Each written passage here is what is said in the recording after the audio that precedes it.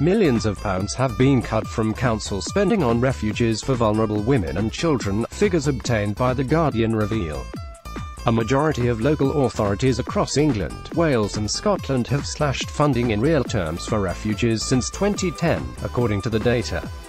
Of the 178 authorities that responded to The Guardian's request for information, 117 or 65% had cut funding in real terms since 2010, amounting to an average fall for each of £38,000 or £6.8 million in total.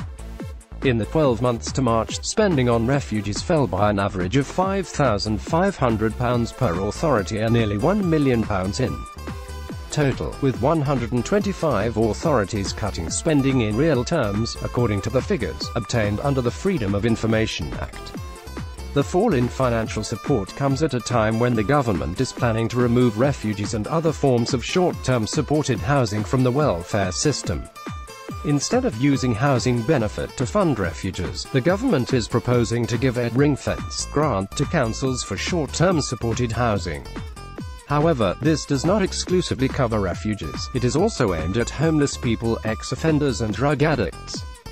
There were 305 refuge services operating in England and Wales in 2017. Commenting on The Guardian's findings, Katie Goes, the chief executive of Women's Aid, said it was clear that a local funding approach with no national accountability was not working, and called on the government to give a cast-iron guarantee that its proposed changes to funding would be dropped. In recent years, domestic abuse services have been lurching from funding crisis to funding crisis, with many refuges closing, changing hands, reducing refuge spaces or paring back on the level of support they can provide. This is a result of local commissioning practice and a reduction in local authority budgets, she said. As local governments have seen the budget squeezed, there has been a push to commission generic one-size-fits-all bed spaces at lower cost, but without the security, support and expertise of life-saving refuge places. A refuge is more than just a bed for the night, it is a lifeline for thousands of women and children fleeing domestic abuse. She added, "Our network of life-saving refuges have been forced to provide more for less, doing extraordinary work on uncertain and short-term shoestring budgets."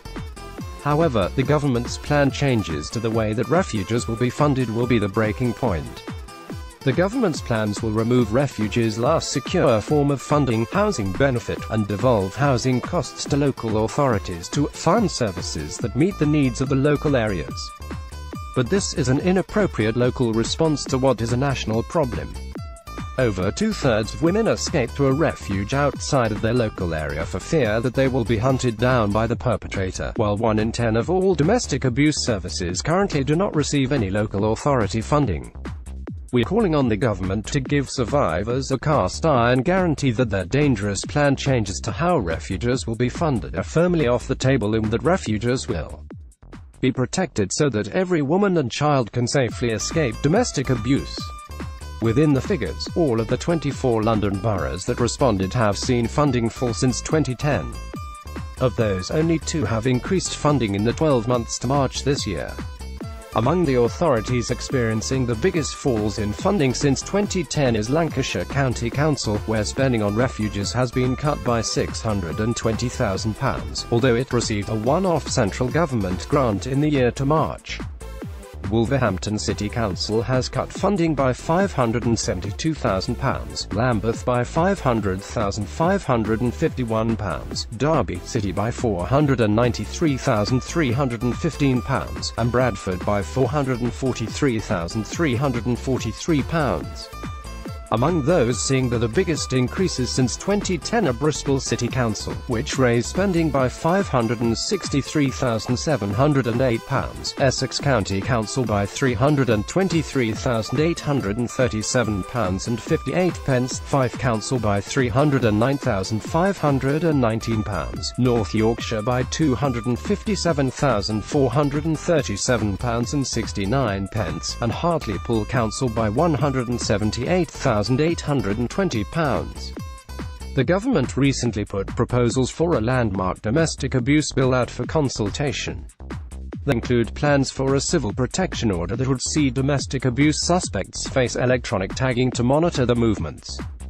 but the bill risks being overshadowed by the funding crisis faced by women's refuges. More than